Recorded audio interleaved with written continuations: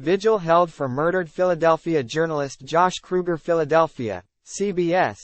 With heavy hearts and many questions, friends gathered to remember a Philadelphia journalist and activist who was shot and killed in Point Breeze. Josh Kruger dedicated his life to advocating for some of the city's most vulnerable people.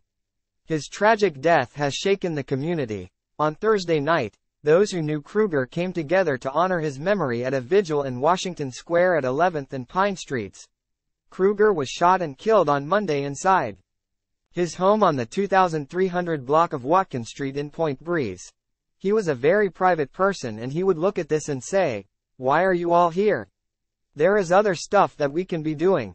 Go do that. Don't mourn me." Zen Kramer, a friend of Kruger's, said. Police said Kruger was shot 7 times and rushed to the hospital where he later died. Most recently, Kruger was a freelance journalist in the city. He wrote about his own journey with substance abuse and homelessness.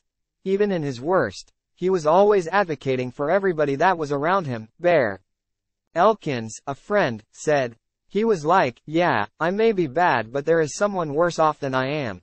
Kruger also worked for the city for 5 years, according to his website. He served as the communications director for the city's Office of Homeless Services and also handled Mayor Jim Kenney's social media for a period of time.